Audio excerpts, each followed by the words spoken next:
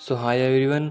अगर आपके भी फ़ोन में पावर बटन प्रेस करते ही कॉल कट हो जाता है तो दोस्तों आज मैं इस प्रॉब्लम को सोल्व करने वाला हूँ। अगर आपका कोई सा भी मोबाइल है, वीवो, ओप्पो, सैमसंग या फिर आईफोन क्यों ना है दोस्तों, कोई से भी कंपनी का, कोई से ब्रांड का मोबाइल फ़ोन है आपका, तो आपका प्रॉब्लम सोल्व हो जाएगा इस वीडियो को देखने के बाद। तो दोस्तों मेरी ये आपसे यही रिक्वेस्ट है कि लास्ट तक हमारे साथ बने रहिए। दोस्तों आपको सिंपली अपने स्मार्टफोन की सेटिंग ओपन कर लेनी है। चलिए मैं सेटिंग ओपन कर लेता हूँ।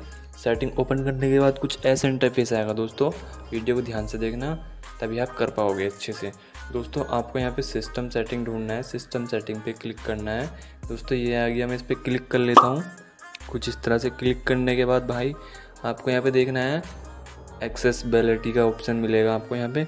एक्सेसिबिलिटी पे आपको यहाँ पे सिंपली क्लिक कर लेना है इस तरह से।